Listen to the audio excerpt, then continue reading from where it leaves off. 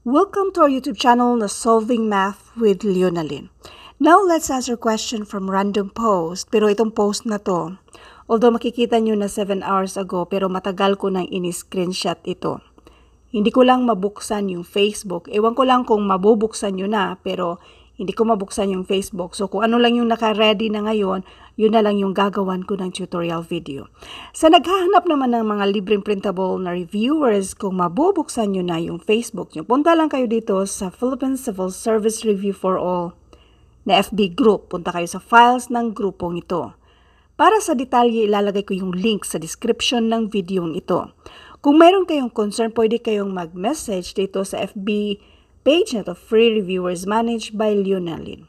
Otherwise, kung meron kayong tanong, gustong pasagutan, mas magandang i-post nyo na lang sa FB group natin or yung iba pang mga FB group na lagi nating tinatambayan na minimension ko sa ibang mga videos natin. So anyway, dito na tayo sa isang word problem na ito.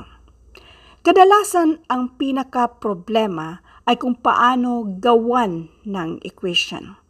Marami na tayong mga basic na na-upload. Pwede nyong i-search word problem 2 equation. Tapos idugtong lang yung Leonalyn para mas madaling ma-sort out yung dati na nating na-upload regarding sa word problem 2 equation. Okay. 4 times, ibig sabihin, literally, 4 times. 4 times the perimeter. Hindi natin alam kung ano yan. So, let P para sa perimeter of a parking lot is equal yan siya. 16 less than 2,000 meters. Ang ibig sabihin ng 16 less ay minus 16. So, saan yan i-minus? Dito sa 2,000. So, therefore, ito na yung equation sa problem na ito. I-rewrite lang natin. 4 times P ay pareho lang yan sa 4P. So, ito ay 2,000 minus 16. Now, 2,000 minus 16, and this is 1,984. Kopyahin itong si 4P. Kailangan nating kunin yung value ni P. Since si 4 ay pang-multiply sa P, pang-divide na yan sa 1,984 natin. In other words, nag-divide tayo ng 4 to both sides para makancel yan siya. Si P na lang ang natira. Now, P equals, isa-isahin natin, 1984 divided by 4. Ilang 4 dito sa 19? 4.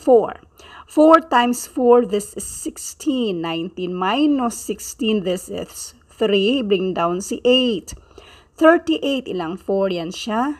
9. 9 times 4, 36. Si minus 2, so this is 38 minus 36, and this is 2. Bring down mo si 4. 24 divided by 4, this is exactly 6. So, ang sagot ay 496. Ito na yung what is the perimeter of the lot? 496. Next. 18 less than. Ang ibig sabihin ng 18 less than, this is minus 18. Asan yan i-minus? 7 times the number of sandwiches. 7 times. Let n be that number. So, 7 times n or 7n is equal yan siya. 269. 269. Yan na yung equation sa problem na ito. Now, ipagsama natin yung mga like terms. I-keep lang natin si 7n. Itong minus 18, since pang minus yan siya, kapag matransfer, pang-add na yan dito sa 269. 269 plus 18, and this is exactly 287.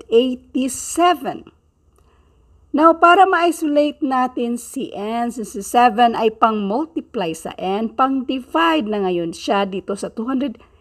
87 natin.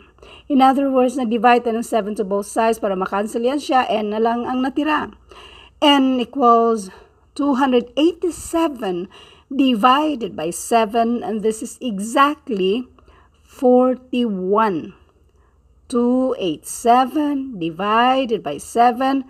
Ilang 7 sa 28? 4. 4 times 7, 28.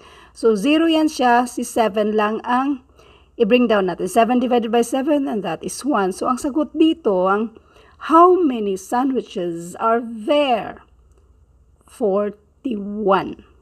Balikan nga natin yung mismong given. 18 less than 7 times the number of sandwiches.